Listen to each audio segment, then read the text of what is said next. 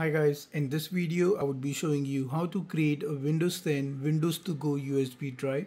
So let's get started. The first thing that you need to do is you need to download the Windows 10 ISO file.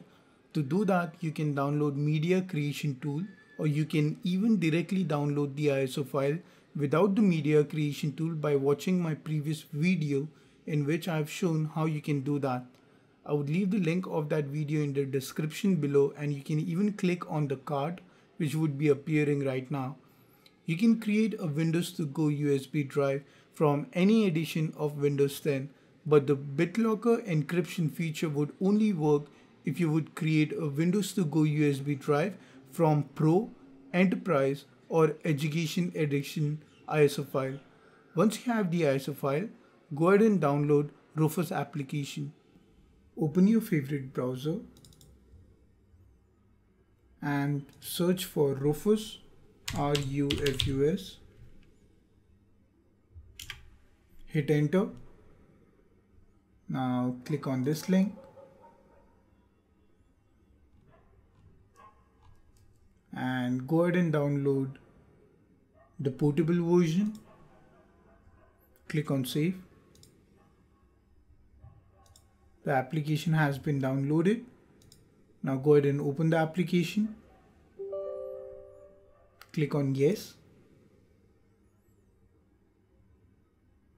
no.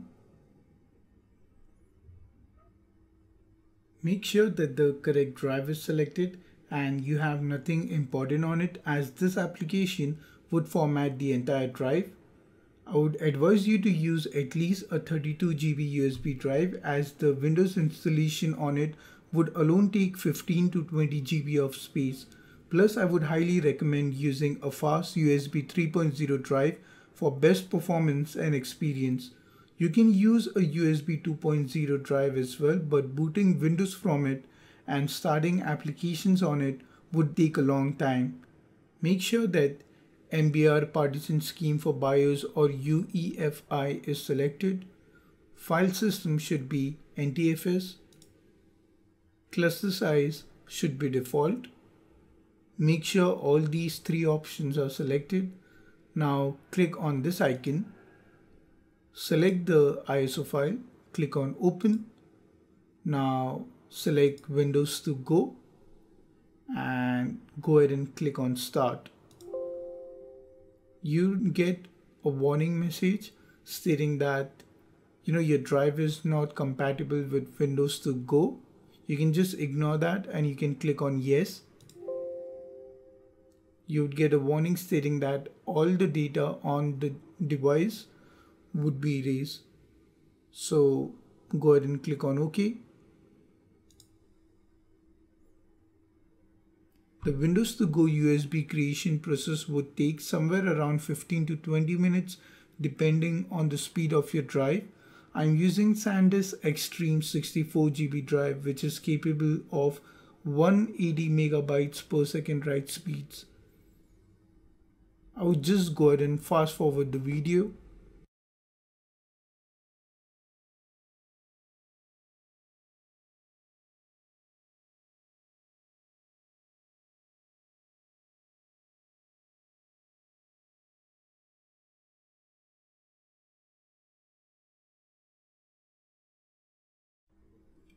The Windows to Go USB drive has been created.